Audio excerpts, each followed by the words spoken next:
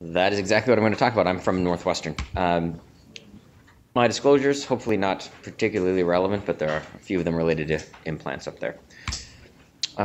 So when we talk about adult deformity, I'm really talking about scoliosis, which can be a degenerative scoliosis, which we see commonly in an aging population. It can be adult idiopathic scoliosis, so a curvature that existed when they were younger that's now progressing in adulthood, and it looks different, and it behaves a little different than a true degenerative curvature. A lot of rotation, so you have to factor that in. Iatrogenic curves, direct above an old fusion, we see more and more of that with degenerative conditions becoming deforming ones. Kyphosis, and then sagittal imbalance, which includes sort of a flat back deformity, which oftentimes is an iatrogenic issue as well. When we talk about spinal deformity, we often lump spondylolisthesis in there. In kids, that's a real deformity because usually it's an isthmic spondy. In adults, most spondy is degen. You can certainly see that, but it's a smaller part, and it's not really what we're going to talk too much about today. So when we talk about steps to correct a deformity, I got a whole list of things here, and all of this stuff matters. It really is a part of this. So figuring out what your deformity is, so getting a long cassette x-ray, so whether that's a 36-inch x-ray or now we get EOS films on everybody, which is even better. Getting dynamic films, so assessing what they look like not only standing up but lying down, bending to the side. There's prone, push prone, traction, many different things you can do to try and assess what you're dealing with from a deformity standpoint. And then you have to decide, is it symptomatic? I see a lot of scoliosis in my practice. I don't operate on most of it. People come in, they've got a curve, it's balanced, they're functioning pretty well. Surgery is worse than what they're doing. Like people see curves and they start talking about surgery, but people forget that the stiffness from a scoliosis operation is life-changing and you can never take it back. And it's not normal. You are never giving them a normal spine. So you can make x-rays look great and be proud of them, but if they're not going to function better at the end, you didn't do them any favors. So you have to decide, is it symptomatic and has it failed appropriate non-surgical modalities? And there's a lot of that. If you want to do a lot of adult deformity, you're going to see a lot of patients that you are managing non-surgically before you get to those surgical patients. Assessing their balance. So balance is all the key, all the things you hear about now, pelvic instance, pelvic tilt, that's become sort of commonplace in all training programs now, at least it should be. Fusion levels, that's a tricky thing. How much are you going to fuse? How much motion are you taking? Where can you save a level? Where can you not? And then figuring out what you're going to do for that patient. Figuring out what that patient is. Are they a 70-year-old tiny little lady with osteoporosis? That's a very different patient than an obese, significantly kyphotic patient or a patient with Parkinson's disease. They all are very different substrates. You have to figure out what that person needs to do well. Then intraoperatively, a bunch of steps there too. So getting positioning is really a key. So getting them on the table as positioned as well as possible is sometimes half the battle. And you have to pay attention that you're doing it right. Not only are you getting them positioned appropriately, but you're padding things like ulnar nerves really well because you're going to have them in that position for a while. Achieving appropriate fixation sounds easy. Sometimes it is, sometimes it isn't. Then releasing the spine, so various osteotomies, soft tissue releases, whatever you're doing for that, and then actually correcting the deformity, so putting the rod and applying forces to the implants you've put in, and then obviously you need to get fusion at the end. So we talk about identifying deformity, so fairly straightforward stuff here. Coronal plane, so if you look at an x-ray from the frontal view, coronal plane, there's a couple things that matter. One is the center sacrovertical line and a C7 plumb line. Obviously, this is a balanced spine. This is an unbalanced spine, so what we call a coronal balance or a trunk shift. And you can see that when the person walks in your office. You want those two lines to line up. Somebody that's lined up in the coronal plane can have a lot of scoliosis and be totally asymptomatic. And you're going to measure Cobb angles, and I always tell everyone it's the top of the top to the bottom of the bottom. Resist the urge to sort of deviate from that structure. There's the Cobb angle more graphically. If you look at it, you're going to take you want the biggest measurement you can get. That's the true representation of that curve. So you want the most angled in on each end. And if you're doing it on a PAX, it's really easy because you can draw one and I actually take that line, I drag it up to the one above or below to make sure I'm really at the one that's most angled. This is showing you, it says this wide. That's the disc, it's wider on the convexity of the curvature. And there's never one curve, right? There's always a curve above and below the main curve. They can be structural, they can be compensatory, but you don't want to measure that because you'll you'll reduce that. And when you dictate a clinic note, so if you're seeing a patient for scoliosis, I always say their T5 to T10 curve was this, so I know which levels I measured in the past and what that was, so I can follow that going forward. So when we talk about their balance, this is that C7 plumb line versus the center sacrovertical line. If they line up, they're in balance. If they don't, they aren't. That's a key one. This is the tricky one for surgery. If you take the person that's in balance and put them through a scoliosis operation, you run a very real risk of taking them out of coronal balance. Luckily, that's pretty well tolerated for the most part, as long as it's subtle. But if you take somebody that's balanced and you give them a trunk shift, they are going to be unhappy, even if they have no pain, because they will look different. So you have to pay attention to that. And that's the hardest thing to actually judge in surgeries. Do you have them lined up in the coronal plane? Sagittal alignment, this is sort of basics of thoracic, right? You have normal thoracic kyphosis. Your thoracolumbar junction should be relatively neutral, and you should have lumbar lordosis. How much lumbar lordosis is sort of the whole pelvic incidence and everything else that we've been talking about over the last decade. So an SVA, this is the original. Are you balanced? It's sort of the centroid of the C7 vertebral body measured to the posterior superior aspect of the sacrum. It is still a useful measure. It is still kind of the workhorse of a quick look. Hey, is this person aligned or not aligned? And you can see that really well. To do this, though, you have to have a standing long cassette X-ray, and they have to be standing up well. They can't be leaning on a pole or hanging on to something or using a walker. They have to be standing in their own posture. And if you can't see the sacrum and pelvis, you have a hard time measuring compensation. So when I was doing my fellowship here, I would have to go down with patients. Oftentimes, if they took a bad X-ray, I'd have to go down and make sure they stood up without a compensated posture. That was before we routinely measured pelvic tilt, where you can just angularly measure that now to see how much they're compensating. So that saves our current people lots of trips. So when we look at the pelvic incidence, that's what this is. I don't want to belabor these too much, but they're always important when we're talking about alignment. That is simply you draw a line on the end plate of S1. A perpendicular to that line is here, measured to the centroid of the two femoral heads. So if on your x-rays your femoral heads overlap, great, makes it easy. If they don't, you draw a line from midpoint to midpoint, and you take the midpoint of that line. And you do this. And the reason that this doesn't change is because it's measured just to the patient. Whether this patient's laying down, standing up, upside down, it doesn't matter, right? These angles are measured to points on their body, so it never changes. These are the two components that make that up, pelvic tilt and sacral slope. If you think about this, so pelvic tilt is that same line to the femoral heads, just to a vertical. Anytime you start measuring from a line on the patient to something in the outside world, vertical, horizontal, whatever you're doing, now as that person moves in space, that number changes. So that's why you see pelvic tilt change when people retrovert or rotate their pelvis, because it's measured to a point outside of them, to a point that's inside of them. And as they move in space, that moves. So that's how you can tell compensation. So newer things, we published this many years ago now, talking about cranial center of mass. So as a neurosurgeon doing deformity, I always tell people I don't really live in my C7. I think I live up here. And I want to measure from, that's where when somebody's standing in space, they're positioning their head over their pelvis. They don't care where their C7 is. They're positioning their head in space. And so you can do that measurement as well. It's actually a nice measurement to see sort of my fudge factors. I kind of want that line in the front of the sacrum. That's a pretty good, in front of the sacrum behind the femoral heads is usually a nice zone for people to live in. I think you get less junctional issues if you do that. That's simply measured if you draw a line from the nasion to the inion on an x-ray. The midpoint of that line is the center mass of the head, and you can measure from that pretty easily. So you can see a correction there. This guy's had a lot of work done to get him back to that point, but that's falling right where I'd want that to be. It's kind of a blurry x-ray, but front of the sacrum's here, femoral heads are here, so he's in between there. I like that position. So what else is coming? T1 pelvic angle. There are all kinds of people looking at differing measurements that can be utilized. A T1 pelvic angle is essentially an angular measurement, so it's not measured to the outside world. You don't have to measure a number, right? So if I measure a C7 plumb line, I draw it down, and I'm measuring how many millimeters in front of the sacrum that person is. If your x-ray isn't calibrated, your measurement's wrong, right? So you have to have a calibrated x-ray. You have to stand at exactly 6 feet from the film and all those sorts of things.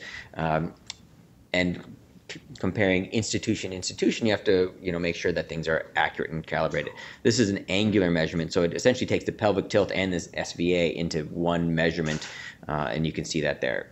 Do I use it now? No, not because it's not good, just because it's a lot of measurements already, and I kind of have my thing down. If this could simplify it, I could see this picking up steam as we go, though, just to understand what we're talking about. So next step is we're assessing the flexibility. So we're looking at what is the deformity. Now we're trying to assess what that flexibility is. So there's lots of different ways you can do that. You got to get a standing x-ray to assess the deformity. Then supine is the most important to me, so just laying them down. And sometimes you get a CT scan as a part of your workup, or an MRI. Every time somebody comes in with an MRI, I'm always looking if they had the little scout views or a little coronal. I'm looking to see how much that changed on that view as a little cheater. CTs are great. You see vacuum discs.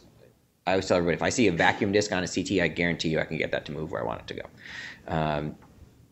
But supine side bending. So when we talk about side bending films, those aren't standing up x-rays, people leaning over, that's laying down, bending to the side. Push prone is exactly that. Traction films, again, push prone and traction needs somebody to go down and actually do those films. So if you need them, you need them, but it's not an everyday event, at least in my institution. And CT is really good. So if somebody gets a CT scan and I can get a good idea of the flexibility there, I tend to not get the rest of these films because I tend to not need them because I can assess that on there. For an adult degenerative scoliosis, usually CT is really nice. Here's a patient. So if you look at this film here, that projects pretty well. There is a grade 4 spondy here. This is a patient that had surgery, implants started to loosen. So what's the answer when implants loosen? I'll tell you, it's not just take them out, because this is what happens. So if it starts to fail, just taking the screws out, yes, you're not going to get loosening anymore, but the person's not going to be better. So, right, your problem is shifted to their problem, but that's not really nice. But that's pretty impressive. If that's stuck like that, that is a really difficult case. But I had a CT scan, and look at this. This is a grade 2 slip on this CT scan. I didn't have to do much at all, and that kind of, right? So I know it's mobile. If it's mobile, now all I have to do is get fixation and start, releasing the bone a little more, protecting the nerves, and getting it back to a line. But if you look at that, all right, this lady thinks I'm a hero. Like, she loves me. She was really miserable, and she is super happy, and it wasn't that hard. This lady has a pretty significant deformity. If you look here, I'm always looking at where their ribs align to their pelvis. She is ribs on, I call it ribs on hip, right? So they're overlapping. They're significantly malaligned, and this is her best effort at standing. As she tries to stand and walk, you watch her walk down the hall, she just crumples as she goes. And it looks pretty stuck. When I just look at it, it looks like it's a pretty stiff curve there. But you get a supine film, and look at that. So supine is starting to come out already, just laying her down, taking gravity weight. Look at the distance between her ribs and that pelvis now. Now I know we kind of have her do side bending. It's even better. Put her through surgery, just positioning her, releasing the bone, not a whole lot. We get her coronally pulled in really pretty nicely. Now the goal is not a straight spine when we're talking about deformity, but if you're correcting the curve, you want it as straight as you get it. So it looks like a pretty big deformity. With flexibility, it becomes some small posterior releases. That's not such a bad day in the OR. This lady looks a little different, leaning the other way. Again, ribs on hip, a little more focal. She doesn't have the thoracic deformity that the other patient had, but again, significantly imbalanced. A lot of radicular pain in the concavity, which is what drives these people to surgery a lot of the time. Supine, not as flexible, right? So you can see that curve still there. Her ribs are still kind of stuck down here. A little more work, still comes around though. It moves a little bit. Like I said, if it moves a little bit, then you start releasing things in the spine, put them under general anesthesia, give them some muscle relaxant, things start to come around a little bit, and we pull that around. And she's a little overcorrected in the lumbar spine. She's got a little what we call reciprocal change in thoracic, but she hasn't junctioned. That was back when I was cement augmenting for a few years. She's 5 years out from that now, and actually looking pretty good, and has not had any junctional issues, but a little overcorrected for what I want to do to people today. So, yeah. You said you were cement augmenting. I'm not. No, I'm ligament augmenting now. I'm putting one shoelace in. No, so I like ligamentous augmentation better than cement augmentation. Ligamentous augmentation. Yeah, so I'm either with a Merceline tape or with one of those bands to the uninstrumented level above UIV +1. Shoelaces. To the midline usually. Yeah. So do people know what Tyler's talking about? So I'm not sure, what was the term you just used? I call it ligamentous augmentation. Ligamentous augmentation. Basically, you take your shoelaces and you type it up and you make a couple of 8 figures above your instrumentation, and that one actually is working good, yeah? It is working, and there's some finite element data that it's working, yeah. So essentially, So I think other people are calling it distributed loading. Or a soft landing. Or a soft landing. yeah, right. Or ligamentous augmentation. I kind of like that. And it's to guard against proximal junctional failure / proximal junctional kyphosis. Proximal junctional failure being proximal junctional kyphosis that culminates in something bad. But proximal junctional failure is, in my humble opinion, the number one challenge of the spinal deformity surgeon in 2017. And we're still searching for the answers. And Tyler, like many other of our colleagues across the country, went through this flawed phase of thinking that cement augmentation was going to be a protection. Mm-hmm. And people were cement augmenting the upper instrumented vertebra. They were doing UIV +1. There are some people doing UIV +2. And no one has ever been able to correlate that with actual benefit long term. Mm-hmm. This ligamentous augmentation or distributed loading is the intervention du jour, and we are still waiting for the long-term results on it. However, proximal junctional failure is most commonly an early failure, mm-hmm. not a late failure. So we actually don't need 5-year data to understand whether distributed loading or ligamentous augmentation is working. We need more like 1-year data or 6-month data, because the majority of these things happen actually very quickly. Yeah, I totally agree. So, there's different ways that these things fail. So cement augmentation, because a lot of times it's the UIV that has a compression fracture as a part of that. So you'd cement augment to trying to reduce that a little bit. And I think it probably did a little. I was never an add a level kind of guy, because that was just adding more intervention, and it was easy to do down a screw track. But it didn't always prevent failure. You just change it, so you'd get more of a failure at the next segment up, or you'd get a little ligamentous failure or something like that. So the ligamentous augmentation that I call it is, I do it relatively simply. I either am tethering to my implants or to the native bones, where I'm going and getting the spinous process above, driving it through. There are devices that you can do that I'm using one now, where you can actually tension it down into your construct. Some people tie it to a crosslink, and you'll see some x-rays have a crosslink on it, where you tie it to the crosslink and you just distract it down a little bit till it gets a little bit of tension on it.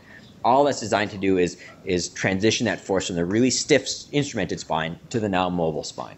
And there's some finite element data that shows that it does that a little bit, but again, it depends on how much you can do. Some people will go in figure 8 through the next 2 segments, or other things. I don't think any of that's workable. Some people go around TP, some people do sublaminar bands. There's a variety of things. If you're not using the thing that isn't available to the general public yet, which I was trying to use for the first, I finally am able to get my hands on. So I haven't actually tested it yet in people. But are you using Merceline tape or what? Tape, yeah. Merceline tape. So Merceline tape comes in 2 sizes. There's like a 12-inch size that if you do that and you're in there like trying to like instrument tie this little thing, because it's too short to tie once it goes around there, it's a pain in the butt. They make a 36-inch one that's super long, and you have all this, and it's really nice. So if you're going to use Merceline, see if they can get you the long one. Interestingly, Merceline tape, right, it's like this ribbon type suture, was I think first invented for like cervical cerclage. So we're using like cervical cerclage stuff for the spine, but it works. So going on, here's another. This is an idiopathic curvature in a Marfan's patient who looks similar to those other ones. She's got a little more thoracolumbar junctional kyphosis, right? This is going to be a longer construct than that one I just showed you. But these are not all dissimilar in terms of coronal malalignments, right? They're all looking fairly similar. But this one, I layer down, I do benders, this thing doesn't budge. And when you get a CT scan, you can see it's got bridging osteophytes all through that main curvature. This one's stuck. And so I'm going to temper my enthusiasm for how hard I'm going to pull on this. Still comes out pretty nicely aligned, but you can see she's still rotated through here. But again, my goal isn't a straight spine. It's a balanced spine, that nerves are decompressed, spine is well aligned and balanced, and she's stable and not going to progress anymore. Those are the goals of that, and she does just as well as those other patients who have a little straighter spine. And right, I would argue that going in and doing some more aggressive osteotomy or something else is unnecessary in this because you get a good result with this little residual curve. So when we think about our goals of surgery, coronal is easy. You want them balanced. When they stand up, you want them to stand up straight, looking at them from the front. So your C7 plumb line and your center sacrovertical line should be as close as possible. People tend to tolerate a couple of centimeters off one way or the other, as long as they're a little bit shifted to the side. If they're within their SI joints, people function really pretty well. If you leave them tipped off with a shoulder up, they're not going to be happy with that cosmetically, but a little bit off in the coronal plane is relatively well tolerated. Sagittal is, right, the goals are pretty similar. They've always been, you hear them all the time. So SVA less than 5 centimeters. I always tell people I am shooting for the upper limit of normal. I do not want 0. I want that 2 to 4 range on young people, that, 4 to 6 range in older patients. PI minus LL of plus or minus 10 degrees. I'm usually, if my pelvic incidence is 60, I want my lumbar lordosis to be 50. Right? I don't want 70, right? So we talk about plus or minus. I always want it to be on the short side of that. I'm not trying to correct them. Overcorrection leads to junctional kyphosis. Leaving them undercorrected and imbalanced also does, but getting them back into the balanced range in the lower sort of range of what is normal is what I attempt to do for most people. And pelvic tilt under 20, so they're not having to compensate. So here's a nice film that I show a lot because it's easy to measure. So this is a lady that has a old Harrington rod construct. She's got an old scoliosis. She's got a flat back deformity. She's kind of stuck that way. So when a spine is stuck, it's easy to calculate what you need. So when I start measuring things, I check my SVA, which is terrible. You see the little red line I just popped in here at the bottom of the sacrum here. So to the femoral heads, the vertical, that gives me my pelvic incidence, so 58 degrees, we're going to call that. Measure that to the vertical, I'm going to get a pelvic tilt of 35 degrees. And then if I look and I say, hey, I'm going to do a PSO for her, this is where I want her spine to be. If I do the PSO here, I can calculate that. That's sort of the old Andra Trigg formula that was published a long time ago by my group. And that's 35 degrees. So if I give her 35 degrees of correction there, I will bring this line to this line and she will stand up. But she's still going to have a pelvic tilt that's 35, so she's going to be compensated to do that. So what will she do? She'll let the compensation go and lean back over. That's what people do. So you have to calculate for that. So if I want to get my pelvic tilt less than 20, I add another 15 to that. That gives me 50 degrees of correction. And the way that's how I would calculate this. That's exactly how I do it. But then I double check myself. So I say, well, what's her pelvic incidence? It's 58 degrees. What's her lumbar lordosis? It's 0. If I give her 50 degrees of correction, am I going to be within that plus or minus 9 or 10? Yeah, I am. So that's going to get her back to balance from that standpoint too. I'm going to be happy with that. I know I can't do a 50-degree PSO and she's stuck. So I did a stage 1 ALIF. You can see here, got 20 degrees of correction with an ALIF and then a stage 2 30-degree PSO, and she balances out really nicely. And you can see this is an immediate post-op CT. You can see that big hyperlordotic disc space here with a 20-degree ALIF. You can see the PSO. And I like to close it down bone on bone. So if you look at this big, thick, old adolescent idiopathic fusion mass, it looks like it's fused, right? I mean, she's got this big bridging bone here. That's not. I just cut through that, but I left enough bone to get bone on bone, and those heal really well. So we have to, right? I'm assessing flexibility and nuance, but we're having to assess what are we going to do? How do we get this to move to where we want to? There's all kinds of techniques. We use compression distraction, cantilever bending are sort of workhorses of what we do. Translation maneuvers in adult deformity is really useful. Segmental adjustment, rod contouring, rod rotation, and then apical derotation are all sort of the menu of forces you can apply to your implants. So, but before we do that, we have to get appropriate fixation. So screws are your strongest implants. They're your best. That's what we use in this day and age. Can't always get them, but they're key. So hooks and wires or sublaminar bands are options that you need to have in your tool bag if you need to pull that in if you're going to do a deformity. So getting screws isn't always easy. If you look at this person here, significantly rotated, and look at that pedicle. So it's rotated. It's at the apex of this curve. I want a screw there to be able to pull that in there. Getting that screw in is not always easy. This is that screw going in that patient. And if you look at the rotation, sorry for the quality of the video, but if you look at the angle that my hand is at putting that screw in, that looks crazy, right? You have to assume, right, the rotation there, you have to be able to sort of assess at each segment where you are. And so putting that screw in at that angle, if I'm not confident of where I am and what I'm doing, is a little nerve-wracking, right? That's going in freehand. I'm not flowing or navving or anything else there. And right, look at that pedicle that's going. But to be able to do adult deformity, you need to be able to get those screws in efficiently to do that. Otherwise, it's going to take you a long, long time. You get good fixation, you pull it around, and it looks pretty good. So what if you miss? What do you do?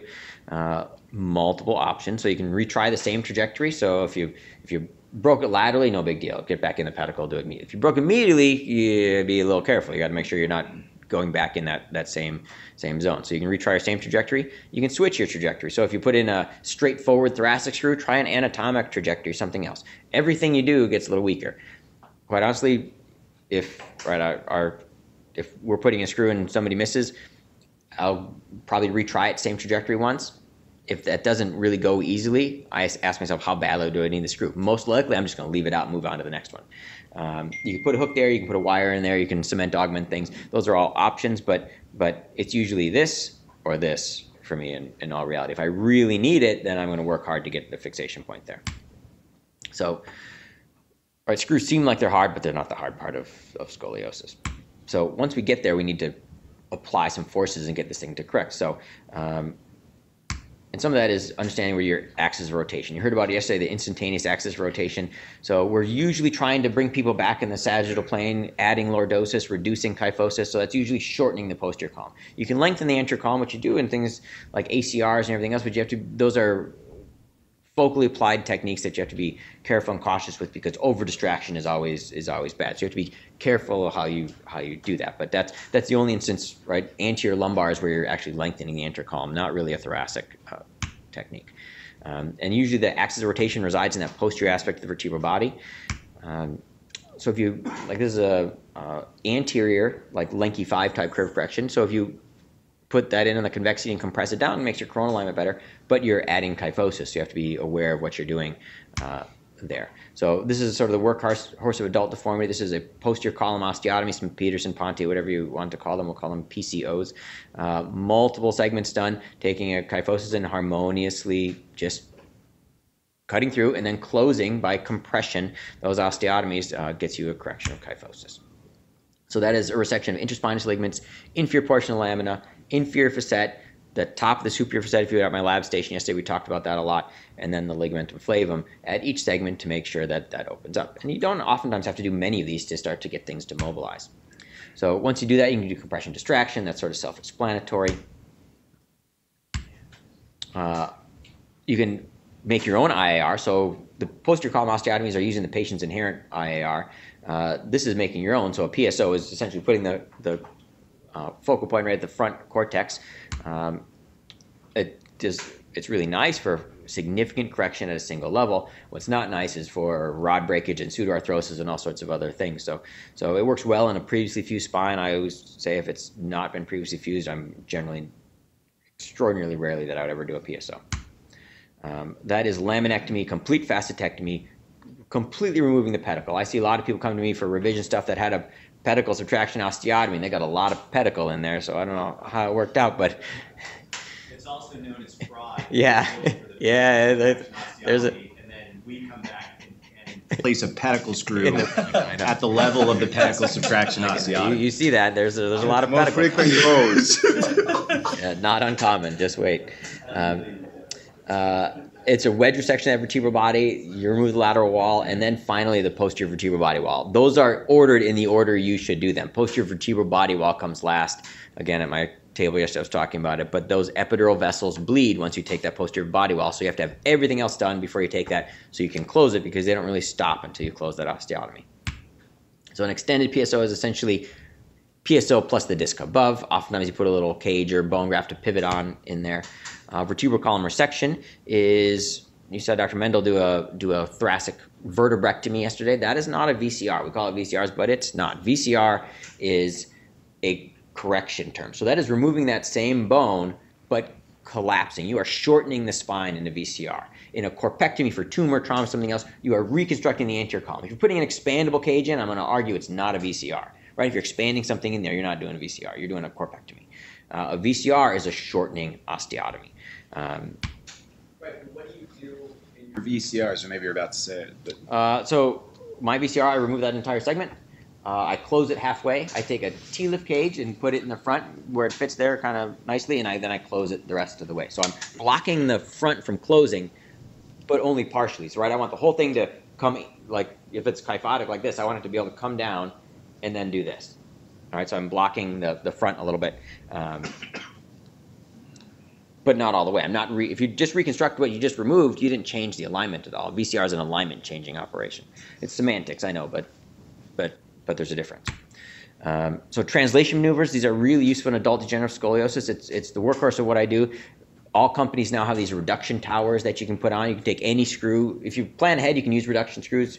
If you don't want to decide later, you can pop these little reduction towers on. And again, it takes that patient, that's the maneuver I use. So I would put the first rod, anchor it down here, and then put reduction towers on and pull this around. And it's a coupled translation derotation. The spine's like this, and you're pulling it up and you're lifting it at the same time, and it gives you nice correction. And again, that's pulling the spine to the rod, so you need strong implants to do this. Let's skip through some of these. Let's see this. So this is an old video doing something similar. So if you look, don't want to do that. It's fixed at the bottom. So the patient's butt is at the top of the screen there. So it's fixated at the bottom. I've got a hook holder at the top there. That's what you see sticking up. That's clamped onto one of my screws just so the rod isn't going to be translated around there. And I've got the assistant holding a rod holder. So that spine's I'm trying to hold it kind of in those upper implants. It's not connected there. It's just kind of loose. But we're going to put some of these reduction towers on. And then as we reduce it, we're going to apply that load to multiple screws at the same time. And you can see sort of, reposition this a little bit. Sorry, it's a little long.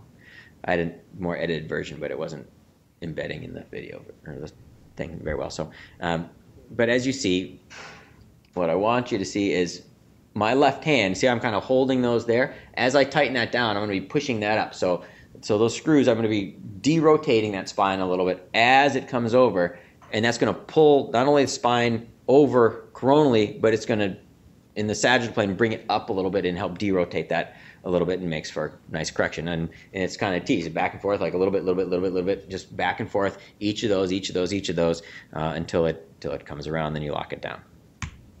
So after you do all of that and you think you don't have enough, you can do some in situ rod contouring, coronal, sagittal bending. Usually in situ contouring after the rod's in is usually a coronal maneuver. I think sagittally really stresses your screws. I don't do that very often. I will sagittally bend a rod as it's going in, but not after it's in.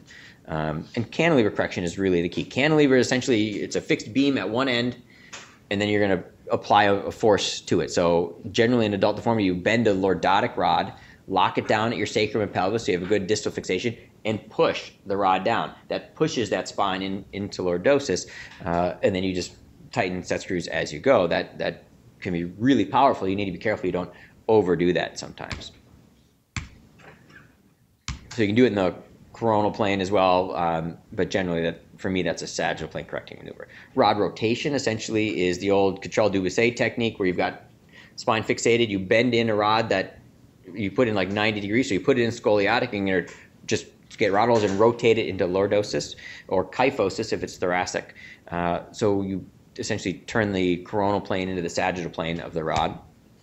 And then apical derotation is hooking up the entire construct. It's an AIS maneuver, but it really gives you a nice chest wall reduction. It is coupling multiple screws in multiple segments at multiple levels of spine and coupling both sides together. So it can be really powerful and you're not pulling out your screws. So things to think about. Again, is this patient appropriate for surgery? You need to have solid indication before you put anybody through this. I have a really long discussion with all patients going through this, and I talk specifically about the stiffness they're going to have from this surgery. I spend a lot of time on it, all the things that are going to be different for them, because it's life-changing and you can never undo it. So they need to have pain-resistant to non-surgical techniques, neurologic deficits due to that deformity where you need to correct that, or radiographic progression. That's pretty rare in adults as an indication for surgery. Is the patient medically and socially appropriate for the surgery? It takes a lot of healing time and a lot of effort from the patient and family to get through this, and they need to have a good network. Is their bone good enough? That is the biggest problem in this day and age. I get DEXA scans on everybody before any fusion operation, and I've all these people kind of circling that are on Forteo or Prolia trying to build some bone density before we put them through the operation. They may have a big problem, but if their bone isn't strong enough to heal and hold, you are only going to make it worse by operating on them. As much as you want to help them, you put them through a big scoliosis operation, things start loosening or pulling out, they're not going to be better than where you started. And do they understand what all of this means? That's key. And do they understand the medical risks? So level selection, do you have to do the sacrum and pelvis? Oftentimes in adult degenerative scoliosis you do, but that's a significant motion restrictor. How high do you need to go? So try not to stop at apexes of curves. Try not to stop at junctions. But again, there's a lot there. So like T10 to ilium is a really common adult level, or a T2 to 4-ish is the top stopping zones. Sort of the T7, T8 are kind of no man's land. I will go up to T9 if need be, but beyond that I tend to go beyond. What's your PJK prevention strategy? We talked about earlier. I'm ligamentous augmenting now. Getting them alignment is key, but transitioning that force is what we're looking at to do for that. So, and when do you say no on these? If you can't do it right, don't try and do like somebody really isn't a candidate for the right operation. Don't try something small. It doesn't work, right? You just dug a deeper hole. Do the right operation if you need to. Right? Everybody wants to help people, and they're having problems and pain and all sorts of other things. But if you can't do it right, you're just going to make it worse, and you're just going to be living the pain with them. If the medical risk is too great to get them through the operation, it's not worth having a straight spine and a stroke or an MI or something that is other debilitating in a whole different way. Beware cardiac, pulmonary, renal, and hepatic risks. You got to be really careful with. If you don't think the patient if you can't do the operation, your institution can't do the operation as necessary, you got to pass that along. And if the patient's psychological state is not such that they're going to get through this well, you can do the greatest operation in the world and you will not get a good outcome. So you have to be really careful with all that. So